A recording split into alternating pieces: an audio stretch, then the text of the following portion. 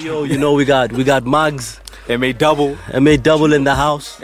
Now that we have you, like, we want to discuss like a lot of shit. So we do want to discuss the career, the music. Yeah, let's get into it. Yeah, we're gonna get into it. I'm sure you guys have some loaded questions, but let's get into it. I'm ready. Kind of man, Shimza came through. Yeah, wild ass claims or hip hop is dead. You know what I'm saying? Oh. I'm hardly on social media, so when I came back, I said hip hop is alive, yo mood, you know. And then some people thought I was talking about Cass because he said hip hop is dead the week prior. Yeah. And I wasn't. Just because there's another genre dominating now, which we all love as well as like hip hop people, doesn't mean hip hop is dead.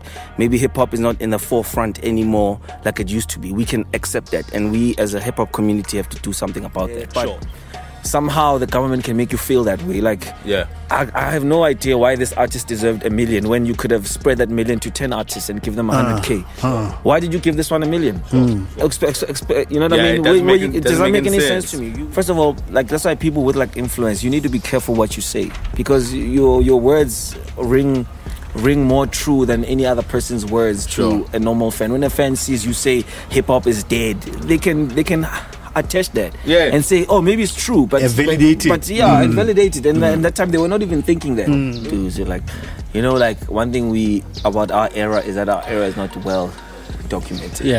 That's like, people don't know what we achieved at what ages, how young we were doing what we were doing. And you can hear it in the music. He will rap about everything from Moja Cafe lifestyle that people live, you know. That's why sometimes I always trying to make an example with Keenan. Like, the guy brings it home. That's why he is who he is. And you other guys, like, sometimes I can't tell where you from. Someone has to tell me, oh, this is a local rapper. Dude, you sound like Lil Baby. I can't tell where you from. You know what I mean? Like, give me something that's authentically us. I don't care if you do it in English. It doesn't. Your medium doesn't matter. For me to get my flowers while I'm still alive is everything. You know what I mean? Because a lot of us get our flowers when we go dead. You know, people will be like, now all of a sudden, like, Maggz, I'll probably be one of the best because I'm dead. You know, yo, if you heard Maggz, now people are listening to my music attentively.